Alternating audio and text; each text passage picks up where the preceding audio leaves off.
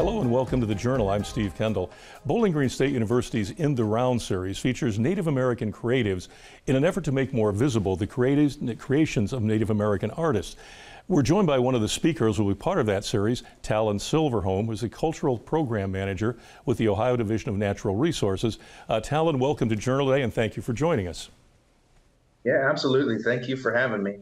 Yeah, tell us a little bit about yourself, because I've introduced you as, working with the Ohio Department of Natural Resources, but obviously there's so much more about you. So give us an idea of your background and why this is so important that we talk about these things with Native American creative activities.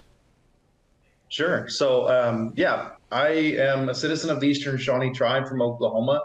I grew up in Oklahoma on the Shawnee Reservation, I lived there and went to school there, and everything I did was there until I eventually started traveling outside and meeting new people, and came to realize that there was a lot that people didn't know, that was available to them. And so I started working professionally in cultural education in museums, places like Colonial Williamsburg, NMAI, et cetera. And then found the skill of interpretation as sort of my niche in trying to communicate with people and build connections. So, yeah. Yeah, one of the things, and I know that we talked about this, and obviously there's a lot of other things we're going to touch on, but the university, of course, is trying to make sure that people understand that where the university sits, where we're sitting right now, was Native American territory, as was all of North America, basically, and to remind us of the heritage, the cultural, what was here before there was, where Europeans moved in. So where we're here in Northwest Ohio, obviously, Ottawa territory, possibly Shawnee territory. Can you give us a little idea of the background of the tribes that were here, the Native Americans that were here, and some of the things that we should look at culturally that we might take for granted every day as we drive around, walk around Northwest Ohio? Sure. Yeah. So, I mean, obviously, Ottawas and especially Wyandots, Ottawas and Wyandots, some of the more eastern Potawatomis, and even some of the more eastern Anishinaabeks. There's a lot of people. I'm actually looking at an 18th century map right now. And, there are, especially on the Southern Lakes, lots of different people coming and going, using those lakes as culturally significant and also just geographically significant areas. So Bowling Green and that greater Toledo area is all, very Ottawa, Wyandotte, some Seneca Cayugas, Potawatomis. And then, yeah, you noted that there is a Shawnee Township not far from you guys. Yeah. So Shawnees are pretty well traveled. We get around, but I mean, yeah, so culturally speaking and talking about the people, yeah, obviously people sort of have this sense that there was someone here before. It's important to know who that was historically, but then also the other part of that understanding is, where are those people now? Where did they go? If they're not still living here, where are they today? Sure. So. And one of the things, of course, obviously, we know what little bit of this works its way into American history, and probably a lot more of it should, is as you said, that where those people are now, because this was their homeland, this was where they lived, this was their land, and as we know, we've moved Native Americans all over America to areas that weren't necessarily culturally correct for them, let alone lifestyle correct. The life they were used to living, some of the Great Lakes ends up in the Great Plains, not exactly the same sort of situation. So talk a little about that, about the way the things you want to bring and let people know that, yeah, people lived here, but we've moved them here. But they still maintained a lot of their culture, even though they were displaced from their native ground. Yeah, that's actually one of the things that's pretty present for us living in Oklahoma, is trying to, we've got Seneca Cayugas, Wyandottes, Shawnees, Miamas, Ottawas. I mean, I lived in Ottawa County, and Ottawas were right next door to us. So, there's 39 tribes that reside in Oklahoma today. Most of them do not originate from Oklahoma. We've got people from Northern California, from the Great Lakes, from the East Coast, just all over the place. And we're all trying to maintain our own individual cultures, even though we represent wildly different regions of the U.S. And so for me, growing up trying to be Shawnee in Oklahoma, it is sort of difficult to hear and think about and try to imagine some of the, stories that we tell, the histories that we pass down, talking about the Great Lakes and the sort of spiritual world that goes along with the geography, the medicines that grow in certain environments that have a hard time growing in Oklahoma, just everything about it, the soil texture, it all plays a part in it. And I remember first coming to Ohio for the first time and sort of having this epiphany of like looking around. I think I had stopped at a rest stop and I just looked around at this area behind this rest stop and there was a little creek and sandstone and horsetail and bloodroot and like everything that was like culturally significant was just there. So, and it's so hard to find some of those things, in Oklahoma. So, yeah, the geography makes a huge difference. Yeah, and it's interesting too that you mentioned that because obviously when people looked at their art and their culture and the way they worked their environment into what they did, it's a good point that suddenly now you're seeing all of this sort of history with the things you described like plants and trees and rocks and things and now suddenly you're in an area that it has things like that, but they're not the ones that are culturally significant. And it's interesting you mentioned the medicines because obviously there were a lot of remedies that were derived from the plants in the environment. And as you said, you can't necessarily find what you were using the Great Lakes area out in Oklahoma as a Shawnee or any other tribe. And I think we have a tendency too to lump all of the tribes together, all of the Native Americans into one category. And obviously there is different, as they are individually, the cultures are that different as well too. Yeah. Yeah, absolutely. Mm-hmm. Now, when you look at that, and as you mentioned, there are all of these different Native American groups in Oklahoma. Has there been any sort of like transfer of culture among those different groups to some degree now that they're geographically close by? Yeah, one of the biggest things that we've sort of begun to blend is our calendars. So how we keep track of time, our seasonality, et cetera. And that's mostly because like, as we've lived in Oklahoma for the last, more than 100, some years, all of our families are now, our daughter is married to Kiowa, our son has married a Pawnee, et cetera. And so now it's like, okay, well, we have a lot of different celebrations to keep track of and go to. And so you start to see some of the calendars start to align and certain times of year, like in the springtime and fall, whether it be green corn or whether it be Sundance or what have you, like those types of celebrations are now kind of coming closer together. And a lot of multicultural families. And so you'll find bits and pieces of different practices, religions, all sort of blended together in one home. And that's not too dissimilar from what's been happening in all of history. It's just that now we have sort of a lot of different cultures condensed into a small area. For example, Ottawa County in Oklahoma, highest concentration of federally recognized tribes in the country, with 9 tribes in one county. And so, it's just up to a greater degree. Yeah, when we come back, I'd like to talk more about calendars and time and those sort of things, because those are, we take for granted we're working on a 12-hour clock, 24-hour day. But obviously, each of the groups had different ways and as you said, different seasons, different events, different cultural things going on. So we come back, let's talk a little about that. And as you mentioned too, you've got these groups now concentrated in one area, and so the differences, the similarities, the way things have sort of assimilated a little bit too. So back in just a moment, our guest is Talon Silverhorn. He's going to be a speaker at the Bowling Green State University In the Round series, an ongoing series. Back in just a moment here on The Journal.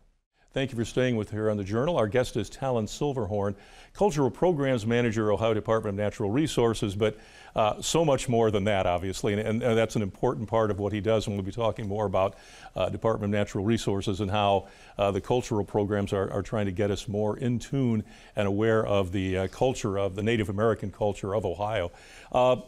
When we left that last segment, we were talking about the fact that, as you said, you have 9 tribes, 9 groups now concentrated in one county, which would have been not necessarily the way it would have been in the 1700s back in history. you mentioned the fact that they all had different cultures, different ways of keeping track of time, different celebrations, different ways of doing things. So talk about that, how that has, that concentration has changed, and how different tribes were able to adapt to each other that way, because we tend to think of them as being isolated individual units, but the reality is they were interacting back before the white man showed up on the continent. Yeah, very much so. So, I mean, even historically, we'll start historically and then we'll talk about today. So, in history, I mean, tribes are much more, I'm much more familiar with each other than people might think. You know, we do kind of get this very sort of fenced off kind of pocket, you know, people live here, and they don't talk to each other. But that's not the case. One account from the latter 18th century, a young man by the name of Jonathan Alder, talks about how his adopted mother is Shawnee, his adopted father is Mingo, probably Seneca or Cayuga from Canada, and all of the kids that he played with growing up were Seneca, Shawnee, Delaware. They spoke different languages because all of those people there had come from other places and were now living in that town. And it's just the same way today. You know, we have 9 federally recognized tribes in Ottawa County. You know, and our calendars, our celebrations, even though historically we might have been celebrating those things within our own little communities, doing those independently, you know, now being all together and having all of our people and families kind of blended together, it sort of forms this year-long sort of pattern and celebration where it's like, you know, everybody's New Year happens at a slightly different time. Everybody's summer celebrations happens at a slightly different time. Whether it be your green corns or your sun dances or those things like that, and then your winter celebrations, your winter ceremonies and things, it sort of forms this continuous line, this like schedule for the year that everybody acknowledges and sort of, you know, you'll see the same cast of people coming to every tribe's, you know, celebration, gathering, you know, ceremony, etc. So you get to, there's a pretty tight-knit community around just going to those and being present and helping out. So yeah, it's interesting too. And when you talk about time, was there a difference in the way that, say, the Senecas in New York kept track of the seasons, the time, that sort of thing, versus the Ottawa or the Shawnee or another group? I mean, how was it geographical, because simply the way the sun moved across the sky and light and dark and that sort of thing? Or how did they actually keep track of time versus the way we think of time now? Yeah, so I mean, so without the presence of a clock and a set, you know, schedule to your day, a lot of tribes are keeping track of time through the movements, like cyclical movements in nature, whether that be stars, whether that be season, certain plants. So, for example, Shawnees have 13 seasons traditionally. Think of those sort of like our months, and each one of those corresponds to a different resource that exists around us, whether it be our maple sugaring time, our deer hunting time, you know, whether it be the time that, you know, we make bread, you know, all of those things have their own particular season. So there are 13 of those. That has to do with the way that the moon actually moves, the cycle of the moon. And so, you know, within that, I mean, our new year basically is in the springtime, not January 1, but in the springtime. And so, you know, so those types of things might be different than, you know, agricultural-based societies like Shawnees versus more hunter-gatherer societies or fishing-based societies. You know, I mean, their calendars are going to be revolve around what's important to them, whether that be the movements of the sun or moon as an agricultural people, or the movements of animals. You know, so yeah. Well, it's interesting too, because you mentioned, you know, New Year's in the spring, which in a way makes a lot more sense than New Year's in what we, you know, in January, where it's the middle of winter. Spring would be the time where everything would be new. So it would kind of make sense that that would be the start of another cycle, another year or another cycle like that. When you go out and do the presentations that you do, and I know one of the things we're going to talk about is the effort to provide, especially at Ohio's parks, more interpretation, more background on Native American culture. What are some of the things that you really emphasize when you talk to people, like me, who don't have the background I should have in this? Obviously, I live in Ohio. Indian names all over the place, Native American names, streets, counties, cities. You can't cross it. You can't go, 100 yards probably anywhere in Northwest Ohio and not encounter a Native American name on a location. What are some of the things you talk about, and how those things, how we had adopted, some of those things and made them somewhat part of our culture, but really they were really Native American culture to begin with.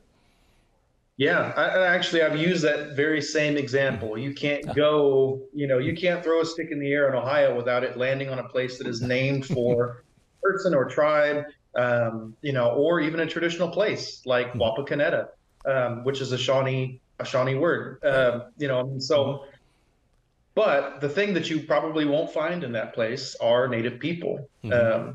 So my goal in doing educational programs and getting out and talking to people is not only to sort of get everybody on the same page on our history. That's important because there's so many different, understandings, misunderstandings, mythologies that sort of just really muddy the waters when it comes to our history. And so much of the relationship that we as Native people have to everyone else around us is based on that history. So it's important to have a clear understanding of it.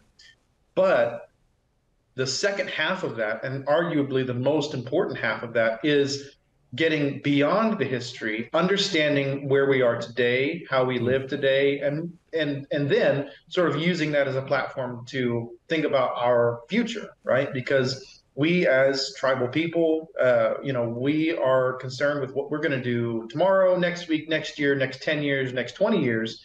But most people are still stuck asking questions about what we did 200, 300 years ago and haven't progressed past the point. They haven't found any value in looking at us as modern people because they're still stuck on trying to understand our history. So if we can get all on the same page on that, then I think we can get to a different topic, get to somewhere else and start having different conversations. Well, when we come back, because we'll got one more segment here, let's talk a little about how Native American tribal people would like to be viewed versus the way, as you say, the way that we tend to put them in a box and say, well, they're just the way they were. It's funny because we don't look at other people like that, but them, it's like, oh, they're still doing what they did 200 years ago, but it's not that at all. So back in just a moment, our guest is Talon Silverhorn, Cultural Programs Manager, Ohio Department of Resources. He's going to be talking about the In the Round series here in Bowling Green in just a few days. Back in just a moment on The Journal. You're with us on The Journal. Our guest is Talon Silverhorn, and we're talking about tribal people, Native Americans, part of the Bowling Green State University In the Round series, which is an effort to make sure that we understand not just the history of Native Americans and tribal people, but who they are today as well. And Talon, one of the things as we left that last segment was the fact that we tend to view tribal people, Native Americans, the way we think they were 100 years ago, 200 years ago, 300 years ago. And the reality is, yes, they still appreciate their culture, but there's a contemporary tribal people. They're not the Native Americans of the movies or the Native Americans of TV shows or Saturday afternoon serials at the movies, that kind of thing. So talk about the myth between how we view Native Americans in culture, in our historical culture, versus the way we should be able to view them now as contemporary American citizens. Sure. So to start off with, there are two kind of big trains of thought. One of which is the idea that, sort of mythologizing Native people, that we still do the things that we did 200, 300 years ago and are still sort of living the same way, which is not true. It's not true for really anyone in the world for the most part. People are sometimes disappointed by that we're not doing the same things that we did in the past.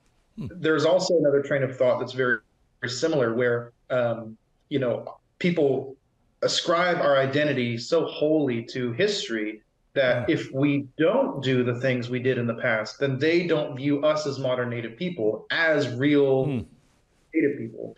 And so it's almost like they're expecting either a reenactment or something along those lines, sort of as our daily life, and that's just not the case.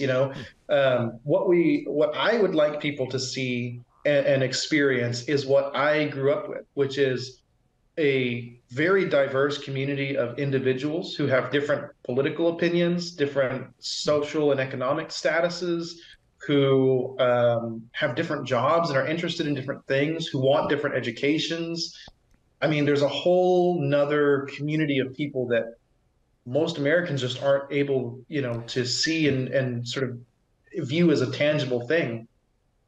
And so, getting, like I said, beyond the history and thinking about our future, what will collaboration look like in 10 or 20 years, between educational institutions, between cultural institutions, historical and archaeological institutions? I mean, how will tribal participation and tribal cooperation look like? And what sort of opportunities can we create to diversify what's available to our citizens? Because we don't want them to feel like Christmas elves, like it's making toys is the only thing they can do. Like history is the only thing that is valuable for us as Native people to do. Computer science and engineering and art and all of these. I mean, there's so much that our people have talent in, but aren't able to express because it's not quote unquote what's expected for. Yeah. And that's kind of what Great Council looks to sort of touch on as well. I didn't know if we wanted to talk about that. Yeah, and it's interesting because we're looking at the In the Round series, which is an effort to make sure people don't forget the culture and realize what was here prior to the European movement across the continent, and yet at the same time you're trying to make sure, look, that's not all we are. That's not all we're contemporary citizens. We do that sort of thing, and yet we try to sort of isolate that in a box and say, well, but if you're not culturally historic Native Americans, then what are you, kind of, which is interesting. Now, one of the things I know you work a lot with the Ohio parks, and obviously there's a big center that's going to be, ground has been broken for that, but talk a little about what you do with the Department of Natural Resources to make sure that people understand the culture, but also understand the modern culture as well, the contemporary Native American culture. Sure. So I am a naturalist supervisor with the Ohio Department of Natural Resources, and also cultural programs manager. What that has meant in the last 2 years that I've been working with ODNR has been a lot of sort of background administration, like updating park signage, updating websites, the language, just sort of giving everybody a base level of understanding, and then also to making sure that when we talk about tribal histories or tribal cultures at our 75, soon to be 76 state parks, that we are giving people the opportunity to connect with not only the history of those people, but also the contemporary identity of those people if they want to as well. So things like QR codes, links to tribal websites, making sure that that is as accessible as possible. But with the new state park, Great Council State Park, which is in construction and is coming along very well, that's going to be a place where we tell the story of the intersections between not only tribal people, but white traders and settlers, sort of early statehood. We'll cover a lot. We'll cover the archaeology of Western Ohio, the history of the Shawnee people from contact to removal to Oklahoma, and then actually a large focus on where we are today and what we look like today, our vital statistics, populations, our political structures, our citizens and their lifestyles. We really want to give people a both feet into the river kind of, introduction to Shawnee people and our culture. Now, and we've got just a few seconds here. If people want to find out more about what you're describing, what you're talking about, what you're trying to make sure people are aware of, what's the easiest way for them to do that? If they go online, what should they Google? What should they look for and say, if they want to know more about this, not just historical, but also, as you said, the contemporary view of tribal peoples? Yeah, if you want to learn more about the new state park, Great Council State Park would be the thing to Google. I would also very much recommend either the Shawnee Tribe Cultural Center or the Eastern Shawnee Tribe of Oklahoma's website, to learn more about the people themselves, always go to the source. Yeah. Great, good. Well, thank you so much for being on, Talon, and best wishes. Good luck with all of the things you're doing, because obviously it's important that we don't forget our history, but we also need to evolve that as well so that we understand each other a lot better as we move forward. So thank you again for being here. You can check. Thank you. Thank you. Yeah, you can check us out at WBGU.org. You can also, of course, watch us every Thursday night at 8 o'clock on WBGU-PBS. We'll see you again next time. Good night and good luck.